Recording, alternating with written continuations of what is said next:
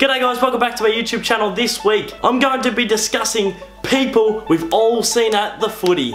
The first person I guarantee we've all seen at the footy is the guy on the phone waving to someone on the other side of the stadium. Can you see me?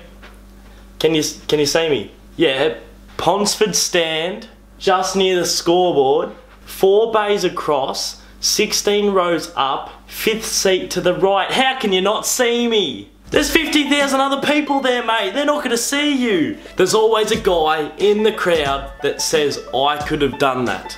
Oh, bloody hell, I could have marked that. Oh, bloody hell, I could have kicked that. No, but you couldn't, mate. You actually couldn't. The intensity, the pressure on the ground, you would have no hope. All you do is sit on Supercoach all week in your office job from 9 to 5 that you hate, and you think you could go out there and hit a 30-metre kick in extreme pressure. There's also that person, I'm going to say a female, usually 50 to 65, that always say, oh, it's not handball, it's football, kick it.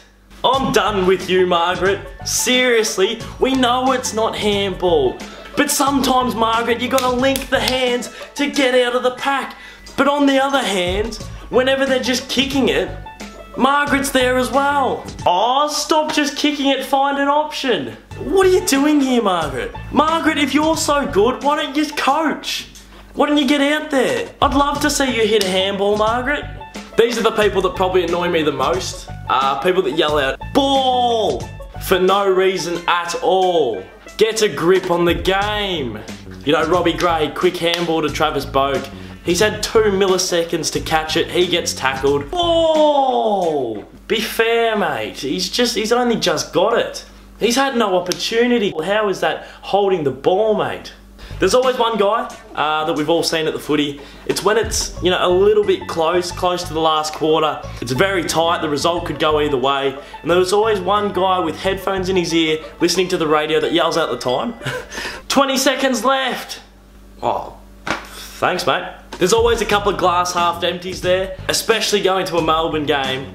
And Jack Watts might drop a mark very early and all you hear is, oh, he's crap, get him off, he's crap, oh, Jack Watts, oh, Jack, you're so crap. And then the rest of the game he'll kick 4, get involved with the ball a lot, probably have 20 touches and win us the game off his own boot. But because he stuffed up earlier in the match, Jack, you're crap, you're so crap, Jack. There's a couple of people that get a little bit violent, a little bit physical, but unlike in this soccer over in Europe or unlike in other countries where it can get physical between supporters, these people get physical with the seats.